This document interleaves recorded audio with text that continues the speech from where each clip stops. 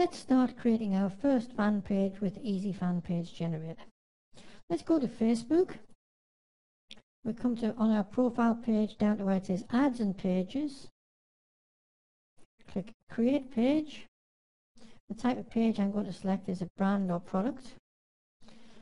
Choose a category. I'm going to select the website category, but you could choose one of these other categories. And I'm going to call this one Easy Auto Repairs.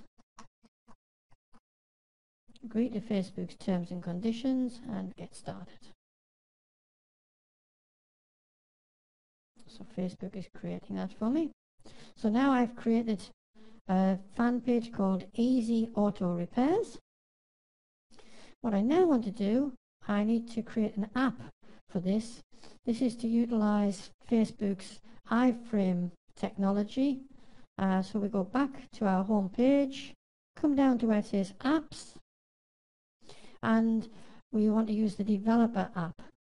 Now, if you don't have the developer app showing in your list of apps, just click in the search box and search for developer, exactly as it's spelled here, and find the developer app and select that. So I just click on developer, and I want to set up a new version of the developer app. And my app name I'm going to call Easy Auto Repairs. The same as my fan page. Agree and create the app. Now I have to try and type in there security check captcha. ST. Okay. W. S.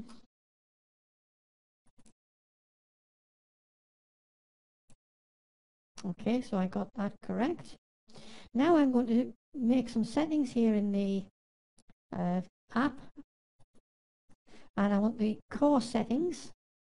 So I want this information here, the site URL and site domain. Now to do that, I'm going to interact with EzFanpageGenerator. So I come here, EzFanpageGenerator. We go to FB fan pages, Facebook fan pages, and I put in here the name that I made my fan page, Easy Auto Repairs. I come down and click Add New FB Fan Page. I can click Edit, and I can fill in some more details about this. I'll do that in just one moment. But first, let me show you down at the bottom of the page. Most of the information that you require in Facebook is already generated for you here, so you know exactly what you want to use. So site URL, I just highlight this section here, right click, copy, go back to Facebook, where it says site URL, I paste it. I want the site domain, I go back to EzFanpageGenerator, here's the site domain,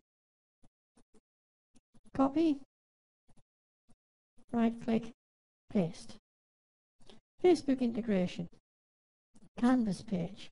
So I go back to EzFanpageGenerator, here on the Facebook integration tabs, Canvas page, Easy Auto Repairs, highlight that, right click, copy, go back to Facebook, right click, copy, paste. Then we want the Canvas URL.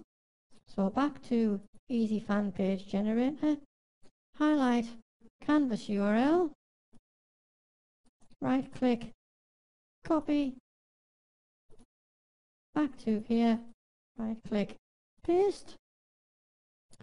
I'm going to want to set this iframe size to auto resize. If you weren't sure about that, again, back in EzFanpageGenerator, it tells you that the iframe size should be set to auto resize. This is the next thing we're going to want to do. The tab name, we're going to want Easy Auto Repairs. So I right click and copy that, and I come back here, and I come down the page here to where it has page tabs, tab name.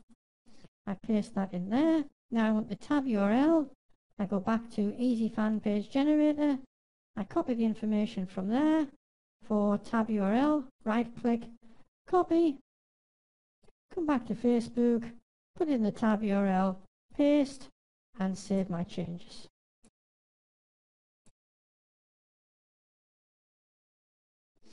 Let's continue on by copying some information from Facebook back into EzFanpageGenerator. It's information that we will need at some stage, and it's easier to copy it now while we're here. You see the two pieces of information we want to copy here are this app ID and this app secret key. So what I'm going to do is I'm going to highlight the app ID number, that one there, right click and copy. Go back to EzFanpageGenerator, and here where it says app ID, I'm going to paste that into there. Let me go back to Facebook and get the app secret key, this number here, this code. So I copy, go back to EzFanpageGenerator and paste that in this box here. We want this fan page ID at some stage as well. So let's go and do that now, because we need to do one more stage at the Facebook end to get everything linked together. So we go back to Facebook, quickly go back using the home key, and then we come down here to ads and pages, and here's our page. Let's just go to edit the page. In the address bar at the top of your browser, you'll find a little number that says ID equals. It will say something like facebookpages.com edit $ID equals. We want the number that follows the ID equals. I'm just going to get it from my address bar, and I'll just copy what's in there and paste it into just down here, just so you can see what it is I'm copying. It's a line just like this. This would be in your browser, and the part that you want is that number there. So copy that, and I don't need any of this in here, so let me just get rid of it now so I don't mess things up. Go back to EzFanpageGenerator, and that goes in this box here where it says fan page ID. Paste that in there. Now we've got all the information that we need to link between our fan page, the app that controls the iframe of the fan page in Facebook, and EzFanpageGenerator knows all the information it needs at this stage. So let's just come down here and click update here. Okay, there's one further stage we need to do, and Facebook hide this away. You have to find this. It's a little bit hidden. You need to go here to application profile page. And down here, you'll find it says add to my page. Click there so that you add this application to your page. So here's our Easy Auto Repairs. We click add to page, and now this application's been added to our page. So we've linked the application and the fan page. And that's it. We're finished with everything now. Let me go back, and we can go back to our page. And there's our page now.